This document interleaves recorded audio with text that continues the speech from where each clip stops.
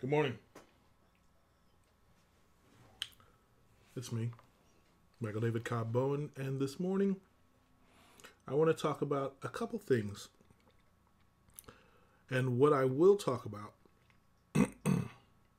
is about wokies. And I will talk about race. But I'm going to ask a question of you, and perhaps even answer it well, that you probably haven't thought about. So let's start. But the first thing I want to talk about is the movie that won Best Picture this year, the Oscars. I believe it's Everything, Everywhere, All at Once. Yeah, it wouldn't be Everywhere, Everything, All at Once at the same time. That's not proper. But when you think about it, it's probably the most incoherent and bizarre plot of any movie that's hit the screen. There's no simplicity to it. There's no elegance to it. It's weird. It's quirky. It's about a dysfunctional family. It's about time travel. It's inscrutable. And it's about an Asian family. Inscrutable Asians? Isn't that a racial stereotype? Yes, it is. But anybody who can tell me that movie makes sense, yeah, you're lying. Now, what is it about race that stays the same? The stereotypes. Jews are greedy. Blacks are less intelligent and overly sexualized and violent. Whites are all boring, normal.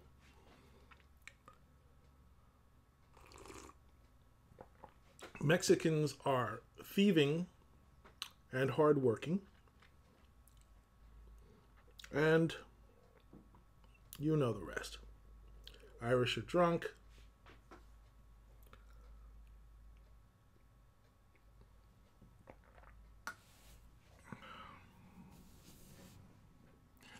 Why then? And here's the question. Not what is woke, but why is woke? The answer is why woke is because if you're going to explain race, and you're going to construct race, and you're going to reconstruct race, and you're going to try to make it relevant to today, you're going to have to keep changing your concepts. And so what we're saying is times change, something about reality changes, therefore the construction of race has to keep going, or else it'll fall apart under its own gravity, because race is a social construction. It's fake, it's false, it's not real. And so we have to adjust everyone's perceptions if our racial talk is to have meaning in today's world. Why would you talk about the Africans as slaves when there's no longer slavery? Okay, well, then you can call them freedmen, which means they have their own set of problems. And then maybe they get integrated into society a little bit more, and you can call them coloreds.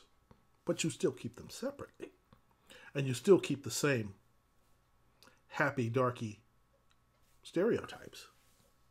And then at some point, some of them go to college. I guess we have to call them Negroes now. And then they have civil rights, so we might call them citizens. And we have an amendment of the Constitution to make sure that they stay citizens. And then they have a Black consciousness movement and the Black arts movement and the Black power movement. I guess they're Black now. But then we want to talk about all of them throughout history So we'll have to call them African Americans. They're Americans of African descent because the racial part, you have to keep up with that. Oh, but wait, there's folks from the Caribbean here and from actual Africa, so we'll have to call them ADOS, African descendants of slavery. There we go. Oh, but wait, we have to keep them separate from white, so we have to get rid of the national origin there and call them BIPOC, Black Indigenous People of Color. Racial definitions change because the people who keep stabbing at getting some meaning out of race have to change their definitions. That is why woke.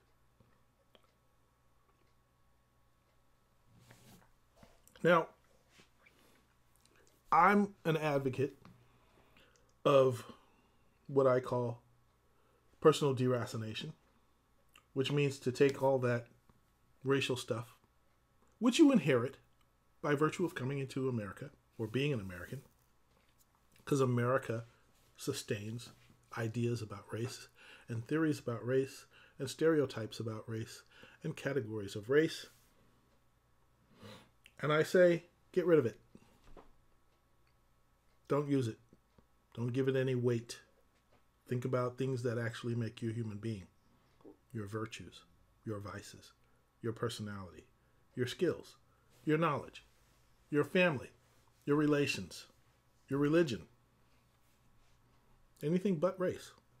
That's what I want you to do. If you just take one thing away from this today, that is to understand that your race is not you. And this was easy for me to understand because I grew up during a time when the Negroes were transitioning, unhappy with their old racial definition, to blacks. And they wanted to be black to liberate themselves from the Negroes that everybody knew. My father was a part of that movement. And what I'm going to do is I'm going to show you something wonderful.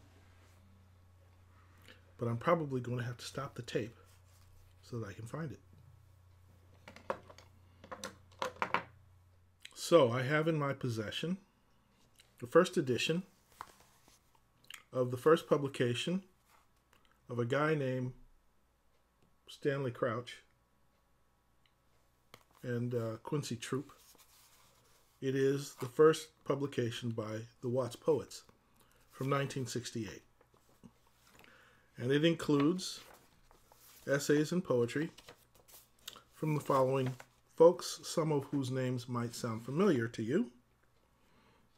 Quincy Troupe, Ojenke, Ridiana, Elaine Brown, Robert Bowen, Stanley Crouch.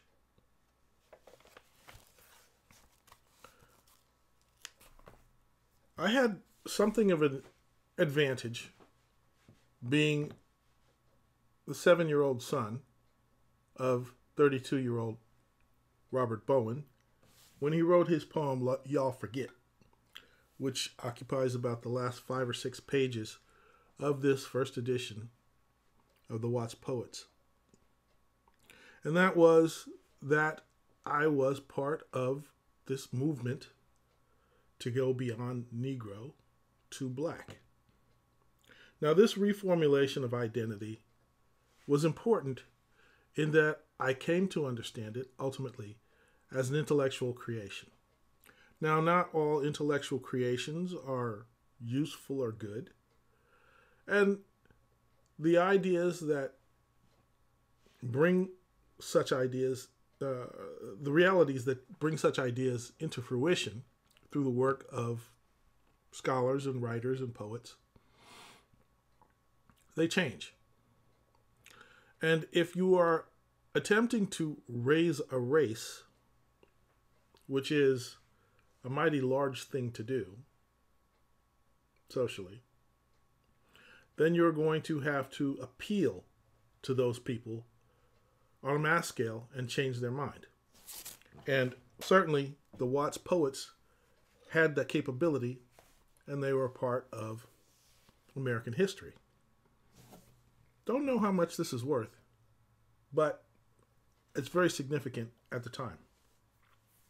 But I understood that if I could go from Negro to black, if I could go from Christmas to Kwanzaa, if I could go from short pants to a dashiki, a lot of things in my life could change. And one of the things I ultimately realized is that lots of people, lots of Americans preferred to remain Negroes. And that would be specifically a lot of Christians. And they were a particular kind of Christian American. And some even changed, decided, well, if I'm going to be black, I can't be Christian.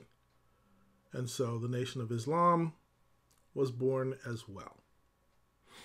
Message to the Black Man by Elijah Muhammad, or the Honorable Elijah Muhammad, was one of the biggest books of the time. It's still out there. Malcolm X speaks. But race changes, doesn't it? It changes because we can't get a grip on it. Because it is a figment of our imagination, which is not real. And so we have to keep explaining it and keep revising our explanations. And the world came around to these young people and said, well, what they say about black, that's what we're going to make real in our society. So the answer is still not what, but the question is why. Why do people invest in race? Well, they invest in a set of abstracts that give their lives meaning. The question then becomes, well, what if those abstracts and meanings are not entirely correct? What if you go outside the boundaries of what that concept was originally meant for you to believe? Well, then you become an apostate of some sort. And I'm saying, for all of you, race is not what you are. It's not who you are. And if you can't think your way outside of a racial box, then you're trapped. You are trapped by ideology. You are trapped by axioms of faith. And your mobility will be restricted and restrained. Because of all the people that were in this book, only several of them became famous. Stanley Crouch, Elaine Brown, Quincy Troop. My father's not so famous. He had a family to raise. He had other things that he could do with his life instead of dedicate it towards the construction and maintenance of an identity, of a political ideology, of race. So I participated from the thing that was supposed to liberate me from being a Negro, but now I find reason to be liberated from that thing called black. And you should probably want to do that as well, because black is not an axiom of truth anymore, because now there's 46 million African Americans, and they're all different. That is why I do my work with the Foundation for Free Black Thought, to emphasize and put an asterisk around this thing called black diversity, which is to realize that of all those people, they can't all adhere to the same everything all the time, everywhere, all at once. I guess that at the end of the day, we'll all be somewhat inscrutable. We'll be human. We'll be able to see and recognize, oh yeah, those are human beings up on that screen. Those are human beings walking down the street. But they must be individuals somehow, because they're not fitting into our racial paradigm. They're not adhering to these racial stereotypes or archetypes, what will we do with those people? Well, in closing, I will say that about 30 years after, 20 years after 1968, when the Watts Poets did that, I came across something called multiculturalism. And for my generation, the black culture that we wanted to make the world understand, because we were loudmouthed and we were aggressive about it, we said, well, maybe integration is not a good thing. Maybe the melting pot is not a good thing. Maybe we want you to recognize black culture. Not necessarily the black experience, but a number of ones that we've selected. Spike Lee, Public Enemy, New Jack Swing.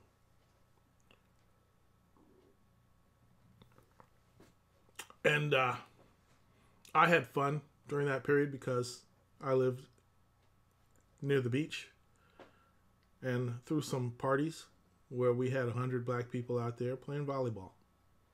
What? Beach volleyball? Black people? Wait a minute. So I understood that black unity was not going to happen because black people, so the race of black people is too diverse within itself. And that diversity has increased.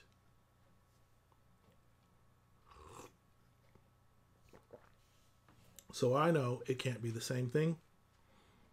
And yeah, I have to say, and I have to evangelize that idea that there is no single black community, that race is a fiction that must be constructed and reconstructed and deconstructed and then reassembled with the same Lego blocks that never get down to the atomicity of an individual in the flow of current in society. So, those are the best words I can come up with spontaneously. What woke is? What woke is it's something new. Because it's just saying everything that came before us is out of sync with the reality that we perceive today. And so anybody who says their hero is Malcolm X or Medgar Evers or Martin Luther King, they're old, they're passé, that's another generation, they don't understand what we understand. Yeah, that's kind of arrogant, isn't it? So if you want to take their formulations of race, then you go ahead. But I'm saying, take off those clothes. Be naked. Be free. This is Michael David Cobb Bowen.